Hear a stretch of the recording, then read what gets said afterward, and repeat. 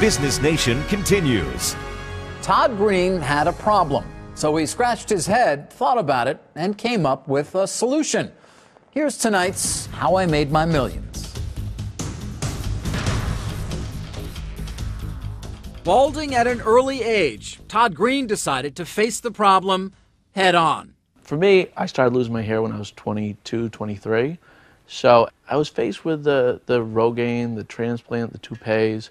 And at that point I thought, I'm either going to fight this the rest of my life or I'm just going to shave.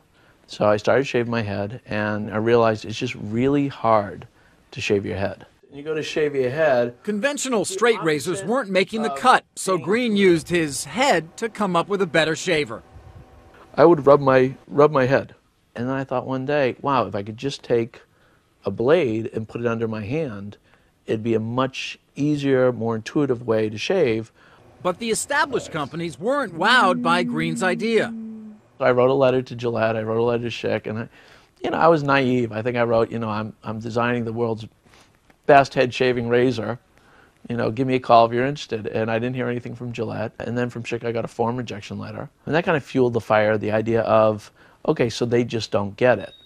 I'll do it myself. So I got some money from my father, a small amount, and then a couple friends put in some money.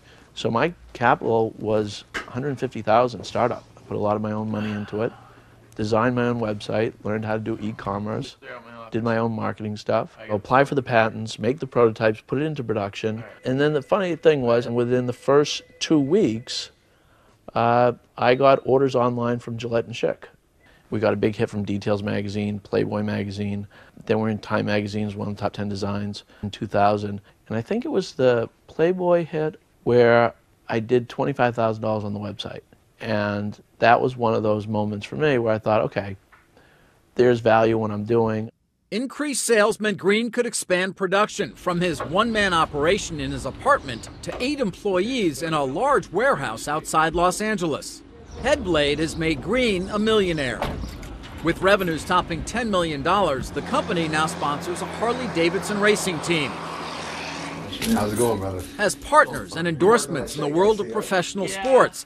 And celebrity headbladers like Howie Mandel and rocker Chris Daughtry. Green says it's just the beginning. So cool, so confident when I shave. Head shaving's not a fad. Head shaving is part of regular mainstream society. So I don't see our sailing as a $10, $20 million company. The hard work is starting to pay off. The nice thing is I don't lose hair or sleep anymore, right? An estimated 20 million Americans have male pattern baldness. Their loss may be Todd Green's gain. The head blade sells for $13 a piece. We'll be right back.